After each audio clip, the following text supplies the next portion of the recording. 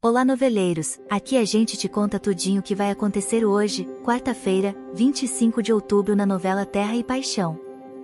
Agatha está desesperada, com a possibilidade de Caio descobrir que Hélio é o seu outro filho. Ela diz, a gente não pode deixar o Caio descobrir que o meu terceiro filho é você. E Hélio responde, por mim a gente já tinha contado a verdade para todo mundo, eu não quero mais continuar fingindo. A mãe Megera diz, já discutimos isso 1 milhão de vezes, você veio comigo para conquistar a filha do Antônio e conseguir essa sucessão. E o filho responde, e eu já te disse que me apaixonei de verdade pela Petra, eu tinha concordado com esse plano para fazer justiça, porque você sempre falou que esse Antônio La Selva te fez muito mal. Mas a Petra é diferente do resto da família, eu não esperava encontrar alguém tão doce como ela, e além de tudo, a Petra tá doente, eu não quero fazer mal para ela mãe. E Agatha diz, isso não impede nada, é até melhor que você se case com a Petra gostando dela. O engenheiro responde, eu sei disso, porém estou trabalhando na cooperativa e pretendo levar uma vida sem mentiras com a Petra, e a mãe já irritada responde. Não meu filho, agora é tarde para pular do barco, se o meu plano de voltar com o Antônio não der certo, você tem que virar o sucessor de qualquer maneira. Em seguida, Emengarda liga novamente para Luigi, diz que foi expulsa do hotel por falta de pagamento e exige que o filho lhe envie dinheiro. O italiano nervoso está discutindo com a mãe no telefone, quando Anneli chega e consegue ouvir o final da ligação onde o rapaz fala mama, Anneli então corre e grita, descobri, quer dizer que a Emengarda então é sua mãe Luigi, que história é essa, você está me enganando italiano? Mais tarde, durante a reunião com os hóspedes e funcionários da pousada, Marino descobre que algumas pessoas acharam o hóspede Norberto, que já foi embora, muito estranho, inclusive Anneli conta sobre a mala grande que ele carregava, mas que parecia leve, e que pagou a conta da pousada em dinheiro, então o delegado decide que vai começar a investigar a ficha desse tal Norberto, para ver se foi ele quem colocou as armas e as drogas em seu quarto.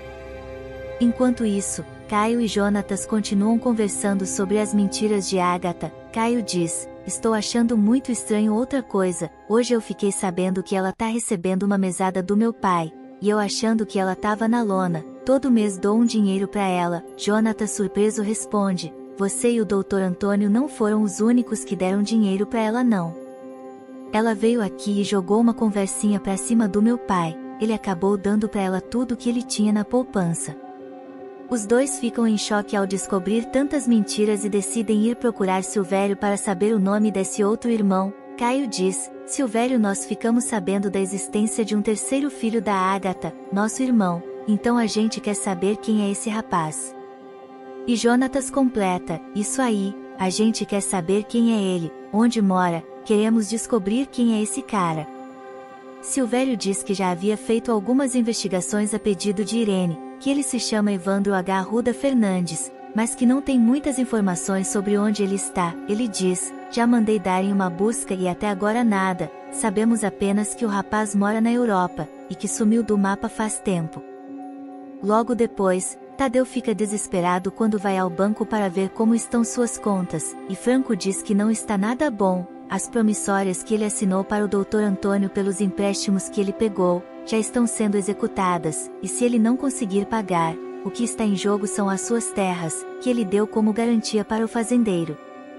No final, Caio está contando ao tio Ademir suas descobertas sobre a Agatha, sobre o terceiro filho e o dinheiro que ela está tirando de todo mundo, se fazendo de coitada, conta que Silvério passou um nome para ele e para o Jonatas, e que vai pedir ajuda ao doutor Rodrigo, quem sabe ele como advogado, que tem mais contatos fora da cidade, possa ajudá-lo a encontrar esse outro irmão. Hélio acaba ouvindo a conversa, e fica assustado com a possibilidade de Caio conseguir descobrir a verdade. Quem você acha que é a pior pessoa, Irene, Antônio ou Agatha? Deixe nos comentários sua opinião, e aproveite para me contar de qual cidade você assiste a novela. E inscreva-se no canal, para ficar por dentro de todos os capítulos. Obrigada por me assistir, fiquem com Deus e até a próxima.